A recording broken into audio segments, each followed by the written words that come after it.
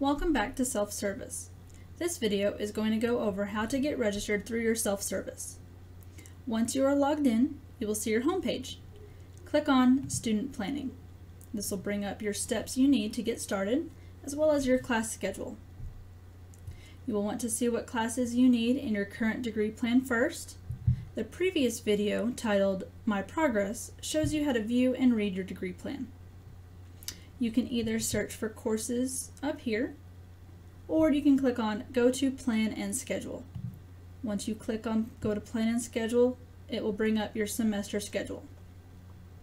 If you are looking for a future semester that we are currently registering for, you need to click on this plus sign, and you'll choose which term you want to attend.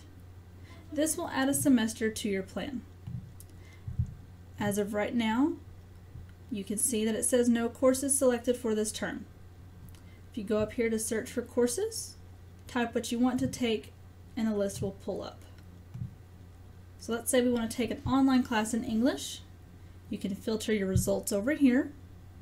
We'll click on Internet Virtual College for Summer 1. We'll then go over to English 1301 and view available sections. If there are more than one class being offered, they will all show up on this list. Click on Add Section to Schedule, and this pop-up will give you some details about the course you have selected, including meeting information, instructor, dates, how many seats are available, how many credits you'll receive, and any other kind of information. We'll click Add Section. Now we can search for, let's do history. This time, we're going to take a face-to-face class. So you'll go over to your filters, choose Summer 1, and whichever campus you are going to attend. Go to View Available Sections for History 1301, and you want to make sure the time and the date work for you. Click on Add Section to Schedule, and Add Section.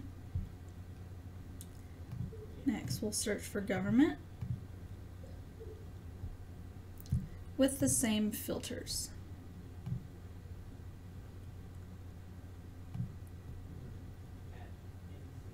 And Add Section to Schedule and Add Section. You'll click on Student Planning and then Plan and Schedule, and here we are back at your schedule. You will click the arrow over, it'll show up the next term. As you can see here on the left side, it shows there are courses that we have currently planned out, but they are not registered for yet. On our timeline here, you can see that the blocks are yellow. These show up to help make sure you are not overlapping your classes. As you can see here, I have about 10 minutes after my history class ends to get to my government class. If you scroll down on the page, you'll see sections with no meeting times. This is going to be where your online courses are going to be listed. If you decide you do not want to take a course, you'll click the X on the box. So we'll take off English, bring up Confirmation, and Remove. And this will no longer show up on your schedule. To register for the course, click on Register. This will then update your schedule, and it will process this information. Once that's processed, you can see the government is now lit up in green. You are now registered for that class. As you can see here on the left-hand side, it says registered but not started. You are good to go to that class during that time. If you register for it and change your mind, click on Drop. This will bring a pop-up box to confirm. Select your section to drop, and you can add anything you want if that is listed. Click Update. This will then again turn the box yellow as planned, but not registered. If you decide you like your schedule and would like to register for everything, you can click on Register Now, and it will register all. This will take you through updates and removes.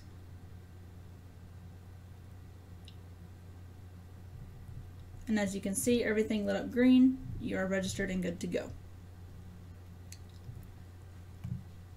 We'll drop those. If you change your mind about the semester and would like either a different semester or different classes altogether, you can remove all planned courses by clicking on Remove Planned Courses. You'll confirm your selection, and those classes are now gone from your schedule, and you can go on to the next semester and plan for this one.